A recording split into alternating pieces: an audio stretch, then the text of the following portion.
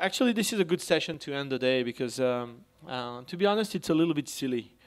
It's really just an excuse to play with CloudWatch Events, to play with Spark streaming, and obviously this is not intended to be deployed in real life, or maybe it is. But if you do something smart with this, I'd be really curious to know. Okay, so this is really just just an example of what you could do combining a few AWS services. But I think it's still cool, and some of these topics are actually we don't talk so much about them. So I felt, hey, let's combine them and show them to you.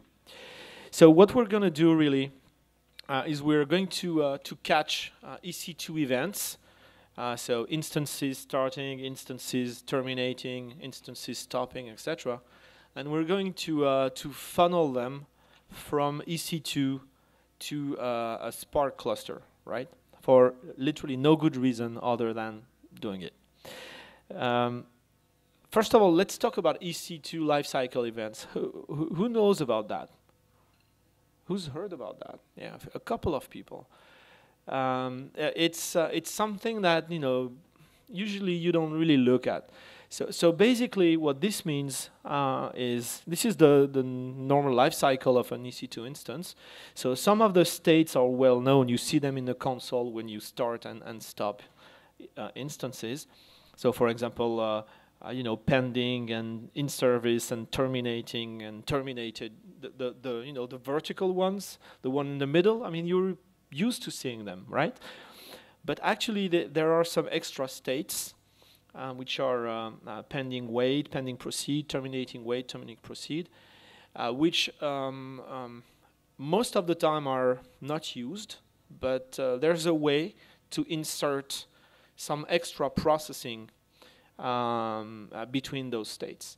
And so what that means really is before an instance actually goes in service, you're able to execute some processing. And we'll see what we can do here. And before an instance actually terminates, you're also able to insert some processing. And that's pretty useful. So what can you do with that? Well, actually, if you saw my presentation this morning on Code Deploy, Code Deploy uses lifecycle events to deploy code on starting instances, right? When an instance starts, Code Deploy gets a notification and deploys code that needs to go onto that server. So that's an example. Here you can see on that slide some other examples of what you could want to do when an instance starts or terminates. Register them with DNS, grab some logs before the instance dies. And there are many initialization and cleanup tasks that you can automate like that, and which are pretty inconvenient to automate if you don't have events such as these, right? So there are many ideas on what to do here. So what we're going to build is this, and yes, there's Lambda again. You didn't think you could escape it, right? So what we're going to do is we're going to start some EC2 activity. So for example, we're going to start some instances and stop some instances and basically change their state. This is going to send automatically an event to CloudWatch. And I'm not sure I understood 100% of what the previous gentleman said, but he did. I understand the CloudWatch part. So yeah, there's a part of CloudWatch where you can actually define rules on those events and say, okay, when EC2 activity happens, when auto-scaling activity happens, do something. And so what we're going to do in this case, we're going to call a Lambda function. Pretty simple. And this Lambda function is going to write those events into Firehose. Firehose is a higher level abstraction on top of Kinesis. I guess you're familiar with it. So it's a very scalable pipe that in this case I'm going to point to S3. Okay, so I'm going to write those events to S3 in a bucket, and I will start a Spark cluster who is constantly listening for new files in this bucket, and so anytime something happens there, It's going to grab the lines inside the file and print them. Okay. So again, this is not doing anything useful. This is just illustrating the path from EC2 to somewhere else. But I'm going to highlight the specific parts where you could insert something useful. Okay. So let's look at the actual console and how these things are configured, right?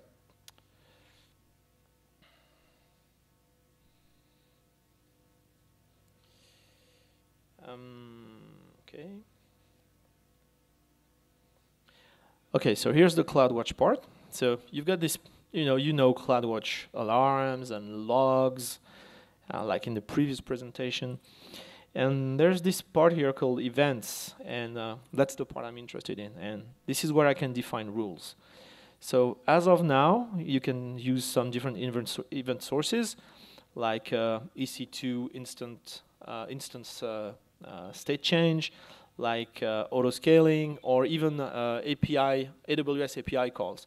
So you could say when a specific API is called within AWS, do something. That could be really useful as well. And you can add targets, right?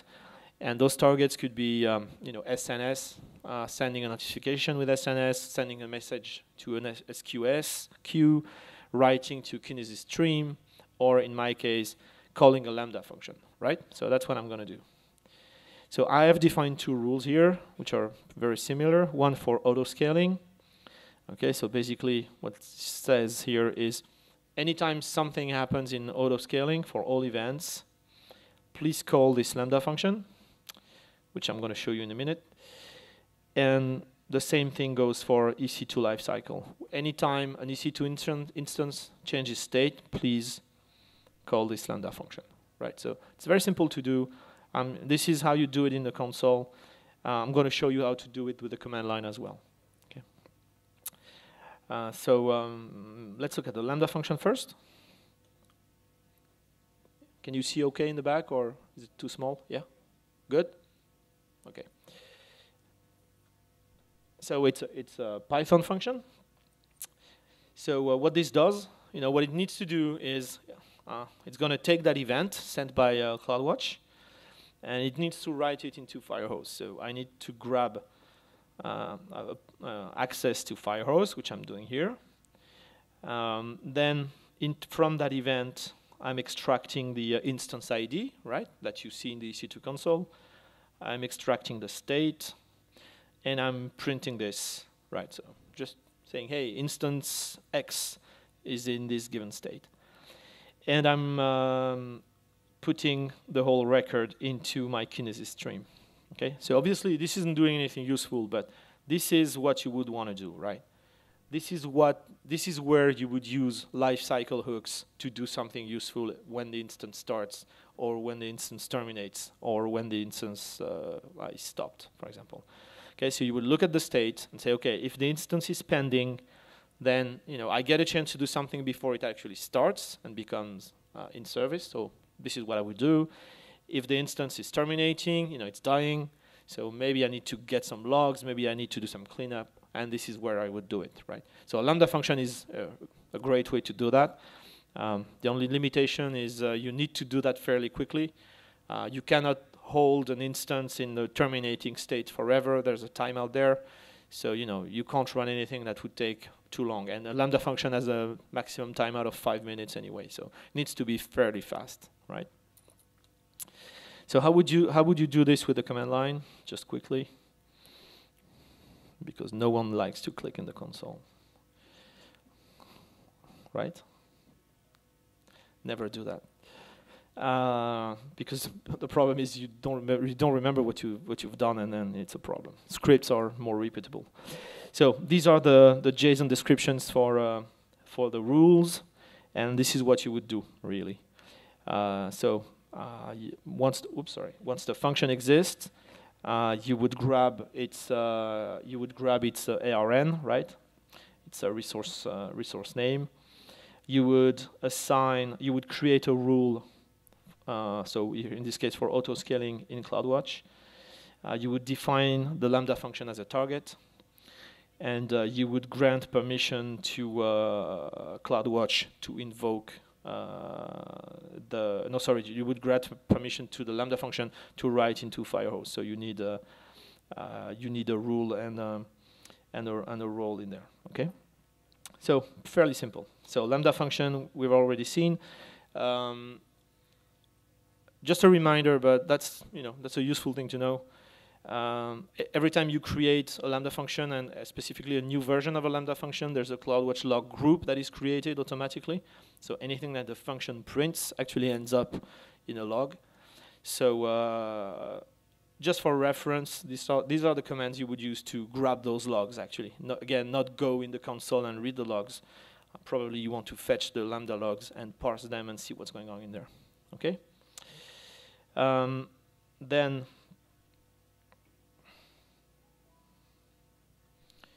I need a Firehose from pointing to S3. So not much to show here. I mean, you just create that with one API call or just one click, really. It's going to point to S3, to this bucket here, and it's going to flush every time 1 megabyte has been written or every 60 seconds, right? And I'm not compressing data because I never found out how to read compressed file in Spark. If someone knows that, I'd be happy to know, but it seems to be an unsolved problem for mankind, or me especially. And so at the end of the rainbow, I have the S3 bucket where I should see my files showing up, okay? And obviously, I created a Spark cluster because that takes a few minutes and we have no time to waste, all right? So shall we try that? So first of all, I should probably connect to my Spark cluster. Yes, ASCII art, fantastic. Launch the Spark shell, which takes way too long to start, but that's fine. Yeah, come on. And what am I going to do now? Well, I just need to grab my Spark code, right? So this is the Spark code.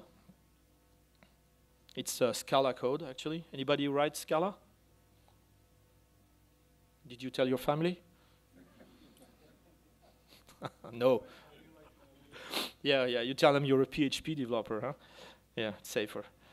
Okay, so it's a simple job. So this is just importing some classes. This is just saying, asking Spark to shut up most of the time because it's very verbose. Then this is just giving access to S3 because the Spark job needs to listen to S3. So don't get excited. These are not my master keys, right? So this is just a very limited account, which I will delete after the demo. So sorry. You don't get access to my free AWS superpower account. No, sorry. I'm creating a streaming context, which will execute every 10 seconds. I'm creating a stream from all the new files created in this bucket, right? So this will run every 10 seconds, and what would it do? It will just print the lines, okay? So I will just grab that and hopefully paste it without error in there. Yes. Okay, and there it goes. So, so it's going to start in a few seconds, right? Okay. So you're going to see this message every 10 seconds, right? So for now, nothing's happening. Nothing's being written to S3 because there is no EC2 activity. But let's start some EC2 activity and see if we get some output.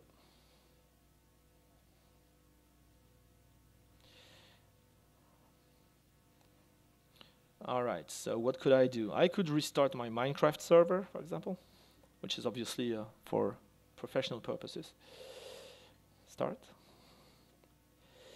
I could stop my machine learning client. I don't think I'll need it today. Stop. And I could launch some silly instances just to create some traffic in there. Yeah, let's do that. Launch.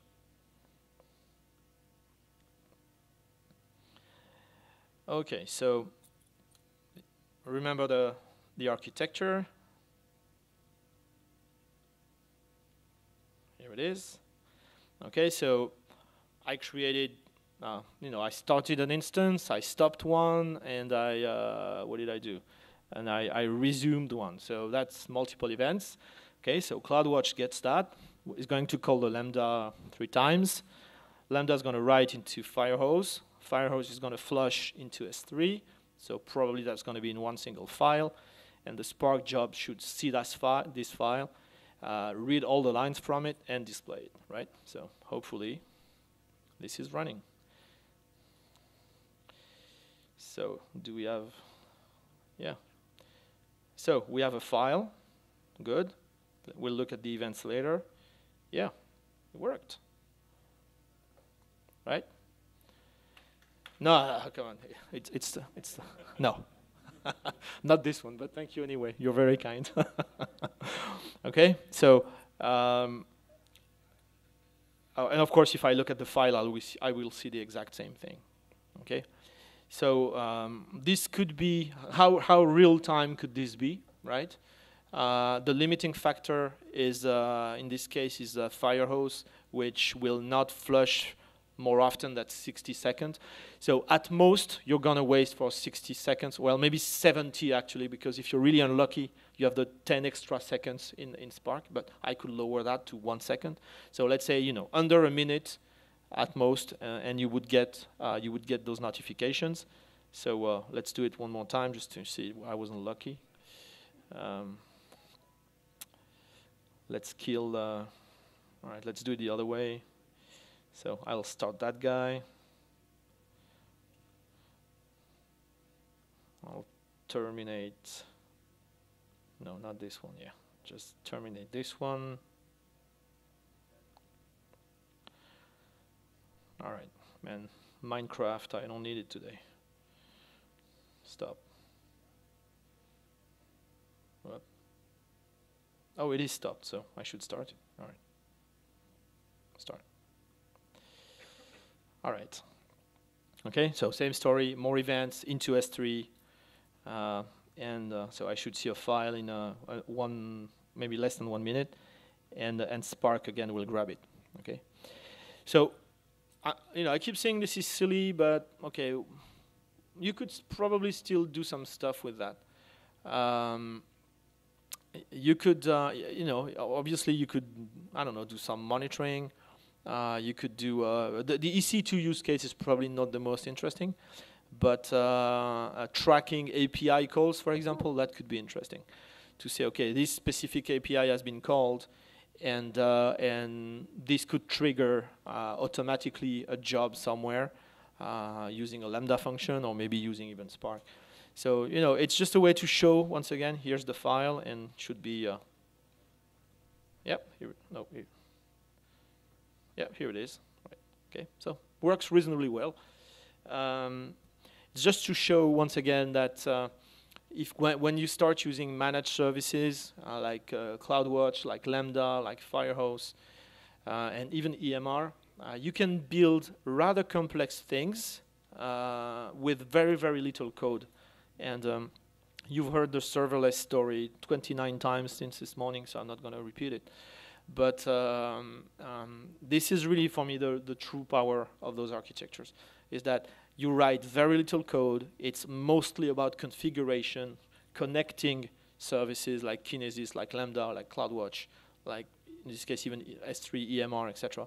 And, you probably end up writing more CLI scripts than you end up writing code, which I think is good because it's you can automate a lot of stuff. All right. So I think that's it. So you will get the slides later on, of course. Right? If you have feedback, happy to read it.